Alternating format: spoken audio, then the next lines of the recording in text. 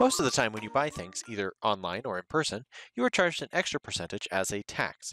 Since this tax is added at the time of sale, this is commonly known as sales tax. Sales tax is a tax added by state and local governments to some purchases to help pay for things like roads and infrastructure, schools, police and fire departments, and many other things. Whether or not you collect sales tax from your customers when you make a sale depends on three factors: location of the sale, what is being sold, and the customer, who it's being sold to. The first factor is location. Because these are state taxes, each state has its own laws and rates for sales tax. Some states don't even charge sales tax. So as a business, it's important to understand the tax laws for your location as well as the location of your customers. This can get very complicated because there are potentially thousands of different tax jurisdictions in the United States, if you include the state and local governments. The second factor is what is being sold. The products and services sold also add complexity to sales tax because, in most states, not all transactions are taxed. For most states, products sold are taxed and, generally speaking, services are not. Even within the product categories, many states have different taxes depending on the product sold. For example, fuel often has higher taxes, as do vanity items like alcohol and cigarettes. Grocery store foods are often taxed lower, but restaurant foods are taxed higher. The third factor is your customer. Most state laws dictate that sales tax should only be collected once for each product sold. This means that only the end consumer gets taxed. If you buy something wholesale, meaning you intend to resell the product, then you don't need to pay sales tax. Also, many times governments and not-for-profit organizations are also exempt from paying sales tax.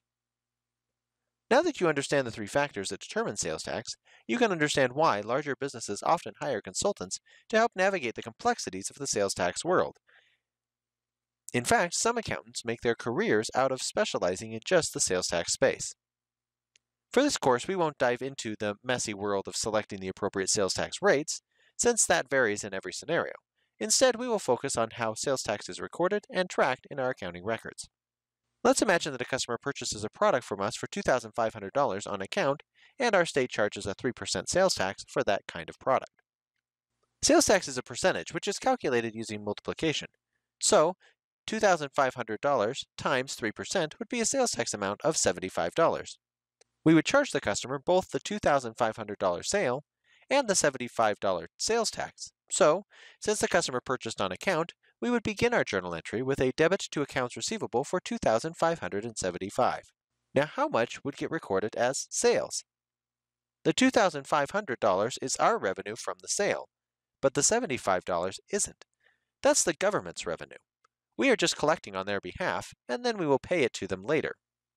Anytime we have to pay money in the future, that's a liability.